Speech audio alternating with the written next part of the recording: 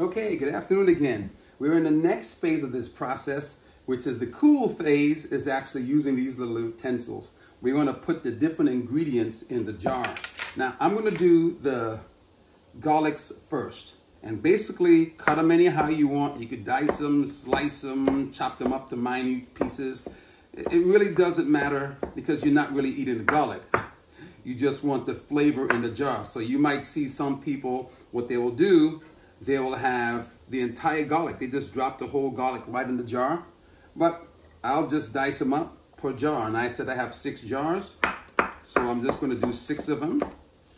And yes, you're going to see the whole thing. And I might edit some of this out. Why? Because you don't need to see me cutting garlic. But so each one, garlic in the jar. All right? And we have 6 containers that we're going to do. So I'll put them here just to expedite. Actually, I don't want to block your view if you come in at any point. Slice the garlic anyhow you want. It doesn't really matter. It's up to you. The key is getting the garlic into a jar. All right, so now some people put the garlic in first and they put all the spices in first, and I could have done it that way. But at the end of the day, it's going to soak, so it will get the flavor in all of it. So 6 jars, oops, I did out of, okay, there you go. Almost forgot where I put it. 6 jars, 6 sets of garlic, sliced, diced, minced, whatever word you like, what makes you comfortable. I know people argue over nothing, right? Like, which way should the toilet paper go? Down, so they up. Which way does it work? Does it work both ways? Then both ways are sufficient. So the garlics are inside. And now the next I want to do celery seeds. And it's only a 1/4 teaspoon. So you pop your top off, and in each jar, and for this I could put all the jars here just because it makes it easier for me to do the process. So I'm going to pop the lid off, and it's just a 1/4 teaspoon in all of them. All right? That's it. And if you have everything out, the process is not too bad. So your celery is done. Now, normally when I'm doing things, I like to put stuff away, but for this, I'll just leave it here. Then I'm going to have my peppercorn. Peppercorn, I'm going to put in peppercorn? It's a 1/4 teaspoon of peppercorn.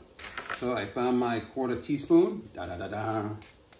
And again, you don't have to put this. This is strictly if you like spicy stuff. That's what all is for. And you're going to put it in to each jar. Oops. I kind of like it this way because I remember what I put in last. And you put it away. Then you're going to have again your dill seed.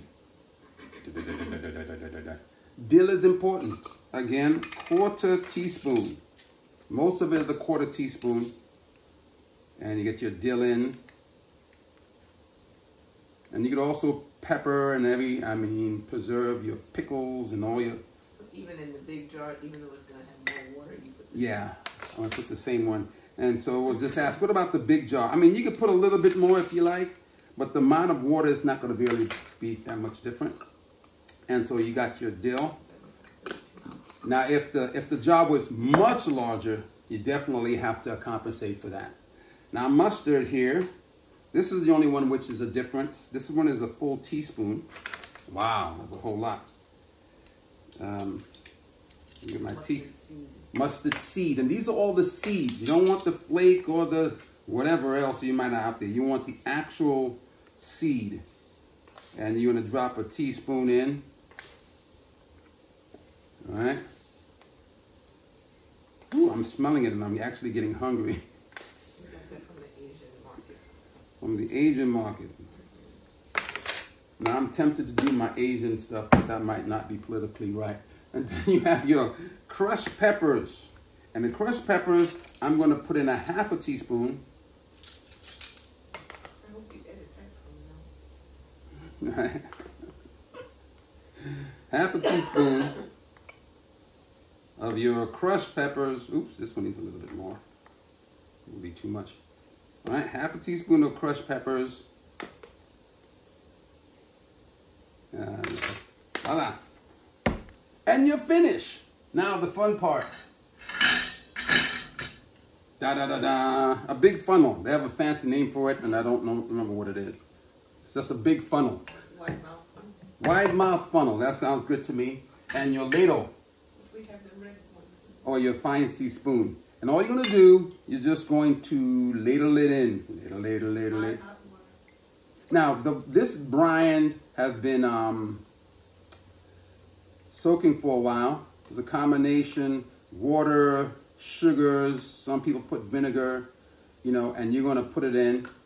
And what you want to do, let me get it up. So it's not just straight water. And it's about an inch below where you're going to close it off. Okay, an inch below the line. And you're going to do it for all of them. So you might not see all of these, but I'll do them if you happen to catch the whole thing. That ridge is the marker, Dave. Yeah, there's an actual marker on it. Now, if you push them down, like I said, really tight, they might not float, but I discovered they still float. It just helps with the whole floating process. Okay, let's see. Oops. All right. And the next one, I'm not quite sure how clear you'll see that. I'm trying to bring it here.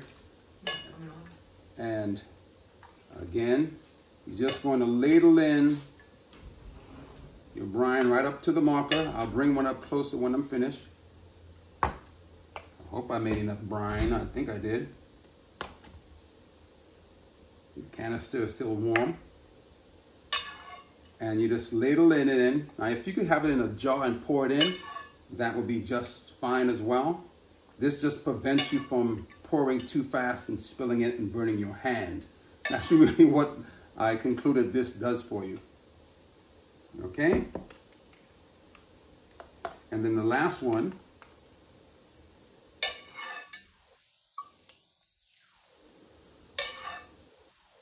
And then after, I'll show you the next step that we're going to go through. So I'm not going to discuss pretty much the type of preservative I use, or because everyone does it differently. Some use lemon juice, some use white vinegar, some use apple cider vinegar. I'm not here to tell you which is best, no vinegar. But you make the decision. I don't know where you are in your health. So I could just tell you, decide which one works best for you. So now, as I'm here, I'm looking around, and I can see some need a little bit more water. The taller one, of course, is going to need some more. All right, there's a mark on the top where you want to put it to. And you make sure they all fill the same spot. Now, it's not finished here. What you need to do at this point, you need to take the air bubbles out of your okra. So you're going to use I use the back end. And I go down and I just push around the back end of the okra.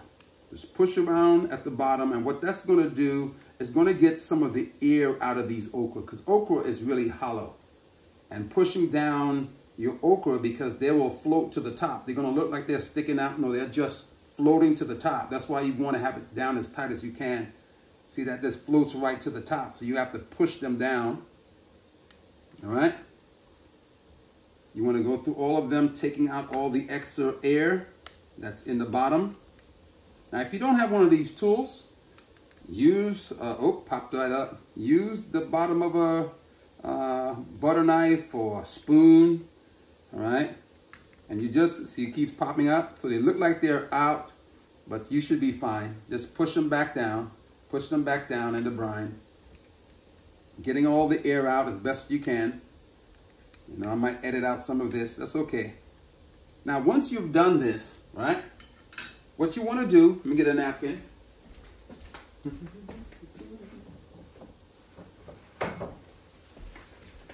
You want to wipe off the top of the lid.